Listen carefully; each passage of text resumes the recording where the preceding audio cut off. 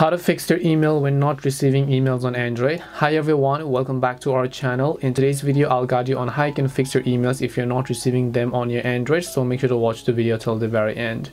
So normally, if you want to fix receiving your emails, then the problem could be with the network connection, maybe the email app or the email services that you're actually using. The very first thing is the internet connection, so just make sure that you have proper internet. If you're using Wi-Fi, try to switch to cellular. If you're using cellular, try to switch back to Wi-Fi and then see if that actually solves the problem for you.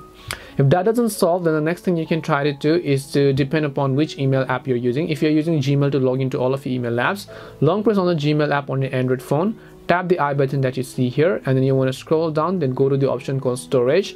Tap on clear cache and also make sure to clear data if it is actually possible.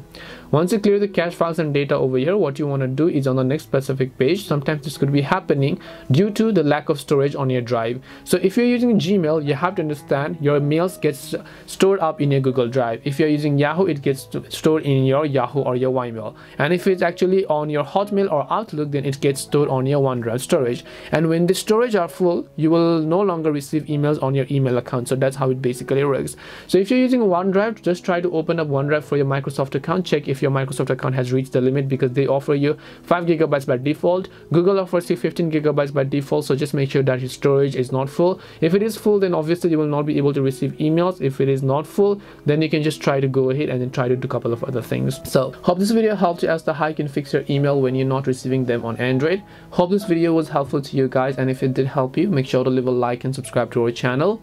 If you have got any more questions, queries or doubts, then feel free to also leave them down in the comment section.